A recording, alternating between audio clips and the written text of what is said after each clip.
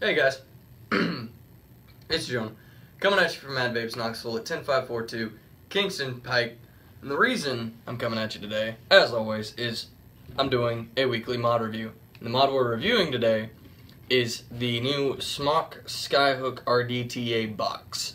This thing is, well, this thing is what comes after the Alien. Say you have an Alien like I do. This thing's really nice, it's a really good device, but you're kind of, and you like the baby beast that comes with it, you know, and you want something, but you kind of want something with a little bit more power. You want to use all that 220 watts. Well, this guy right here is for you guys. For those who love, like, building and, like, really want to, like, max out the power that they can use with the Alien, the Skyhook is the way to go. Because, here's why. The original Alien came with a separate device and a separate tank, so it's 2-in-1, where this one is all in one. This is an Rdta box, which means you have your RDA on top, right?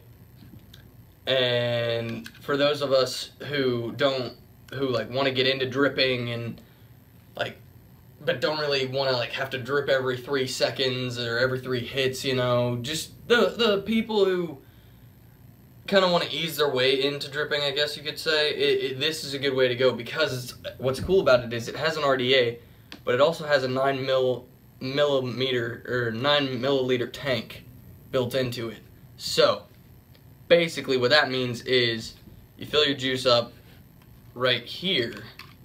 You put all your juice in here, holds 9 mils of juice, so it's basically a tank for your RDA. So when you hit it, to re-drip it, all you have to do is tilt it. So you're just like, and you're dripped, you know, and it's constant flavor, it's constant juice, it is so good. I'm really well versed on RDTAs, and I have to say this is probably the best one I've seen so far. I'm a big fan of the Azeroth, but this thing is insane. 9 mils of juice, guys. Like, most RDTAs only hold 4 or 5 mils of juice, and that's if you're lucky. But this one holds 9. Freaking 9, guys. That's insane. Let's talk about the layout. The layout is pretty much the same kind of screen as the Alien. They fixed the buttons to where it's less confusing, because on this one, that should be the, I feel like that should be the positive and that should be the negative, but it's actually flipped to where that's the positive and that's the negative. It's kind of misleading, but on this one, it's a really nice panel trigger right here, just up, down, you know, really easy. The battery door is really easy to use. It just pull out, slide out, just like an Alien. If you'll notice, though, it's a lot thicker than the Alien, so they kind of idiot-proofed it for people who drop their mods a lot. It's a lot thicker, so it can take quite a bit more beating than the regular Alien. That being said, this is its own device. It does have the same wattage as the Alien. It's an off-branch of the Alien. I wouldn't call it a sequel to the Alien now that I think about it, but it's kind of its own device, but it takes a lot of inspiration from the Alien. Let's say that. Yeah. If you'll notice, they have this nice streamline. I'm not even sure what this is, but I like it compared to this. It kind of keeps the same, design, whereas adding its own, and it also adds its own twist to it, you know? But yeah, let's talk into how to use this thing. What you're gonna do, oh, and it also comes with pre-built Claptons, or Alien Claptons, yeah. These things are really nice. What's really cool about it, though, is in most RDTAs, you have, a cross on your build deck, underneath your build deck, whereas this one, and it makes it kind of hard to wick, but on this one, it's got a floating velocity build deck. I don't know if you can see that. I'm trying to get it to focus. But yeah, right here, see how the post just stops? Yeah. And then it connects down right there. I'm doing a real bad job of showing you guys this, but you get the idea. Floating post, so it's easier to wick, better airflow, better wicking, basically, so you're not constantly having to make sure you're dripped because you're always going to be dripped with this thing. Has bottom and middle airflow, and it's adjustable. You have your, let's get this off. Let's see. You've got adjustable airflow, see? And you just pop it in like so. Got a lot of O-rings, so you don't have to worry about leaking. And it's got a removable drip tip, so you can customize your drip tip if you want to. Put a different one on there, you can keep this one. But it's honestly up to you. They really took their time with this one, I feel like. And it's really self-explanatory once you like actually get it in your hands, because like it tells you where to drip. Like there's your little dripper. And then what's cool about this one is when you fire it, there's an LED in here so it lights up. So it's really cool. I like that a lot, honestly. Yeah, this is a really deep tank. I'll just show you. Like, it goes down in here and then it fills up over here. I love it, guys. This thing is just, it's just pretty, you know. And I mean, it's sturdy too. Like, it feels good in the hand.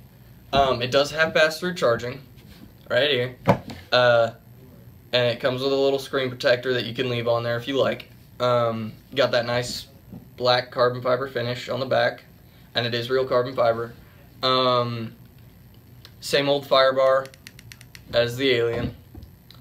But it's something new, guys, and I figured I'd show it to you because it's for those of you who want to get into dripping but don't want to have to drip all the time, and you don't want to have to worry about if your cotton's getting burnt and stuff like that. Because if your cotton gets burnt and you don't have a bag of cotton on you, which most people don't carry cotton around with them, so I don't know why you would, then you're screwed, you know. But with this, you don't have to worry about that. It's really nice. It's really easy.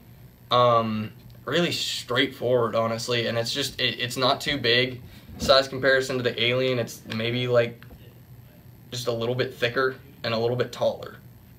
But that's about it. Like, it's still really small. You can still slide it into your shirt pocket or into your pocket. Only thing about this is, let's dive into the pros and cons. Pros and cons. Let's start with the pros. Pros, 9 mils of juice. 9 mils. Another pro is you got insane amounts of airflow. So you could literally close off your top airflow completely if you wanted to, and you still have airflow. It's got a raised drip tip, which a lot of RDTAs don't, especially the Limitless.